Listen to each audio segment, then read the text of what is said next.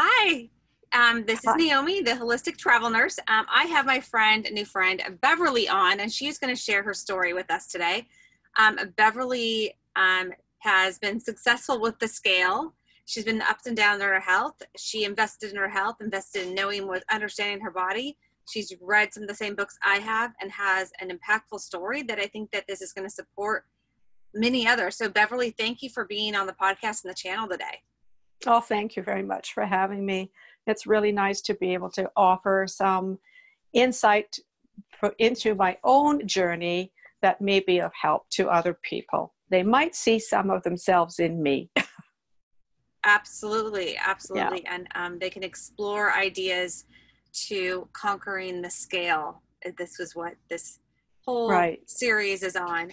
So you are from Canada. I'm in the US. And you said I don't want to make you jealous.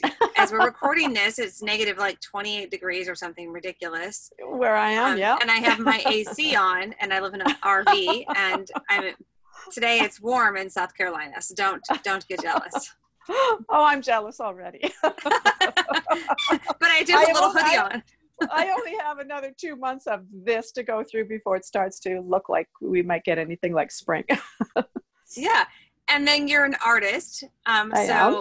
That is so exciting. You'll have to send me pictures of some of your art that's definitely even in galleries. I have a stepmom I might have you connect with who does art shows and has things in galleries. So that's great. And sure. I have a daughter who's an artist. So I love my artists because I really don't. But I feel like I like crafts, but I'm not an artist, and I really love the way that artists look at the world and then put it on canvas or you. Yeah, definitely. And you have 2 children. You have 5 grandchildren. Absolutely, yeah. And you've had this huge change, and it's recent though too. It's only been how long? 18 months. 18 months. From August 4th, 19. Not 19. Oh my God, I'm really old. August 4th, 2019. Yeah.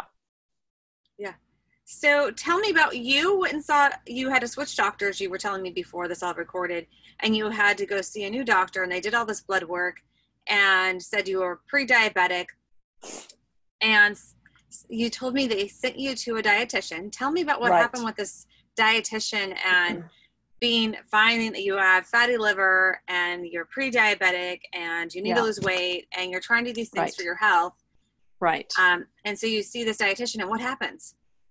Well, what happens is I go in and I get the usual spiel about, I'm sure it's a usual spiel because it's all on computer, and she brings up the pages and you read along with her, and then she goes and prints it all off and says, okay, here's your dietary schedule for the next 4 weeks and until you go back and see your doctor. And so part of that regimen is eating 3 meals a day plus at least 2 snacks. And that includes grains at every meal and no fat or low fat.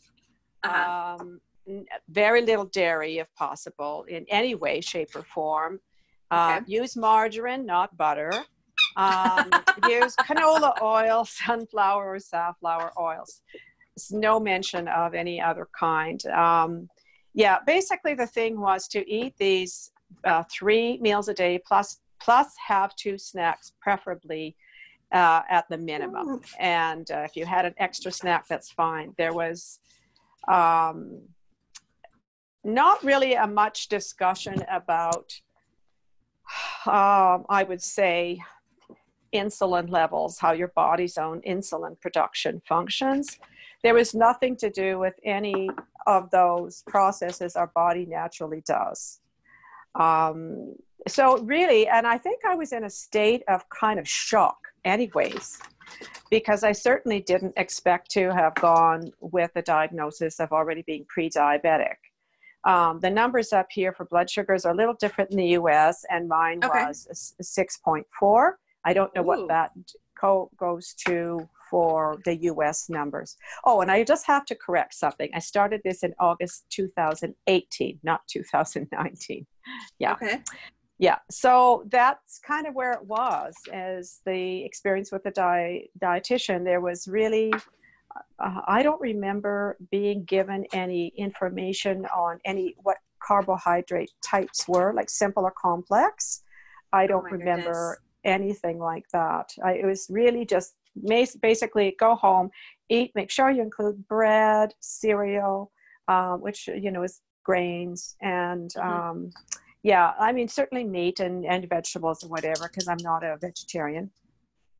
And include fruit. You can have fruit a couple times a day. So I cut back the sugary drinks, that type of thing, cut down on junk food. But the thing was, I wasn't a junk food eater to begin with. I wasn't a candy eater to begin with. So, and I wasn't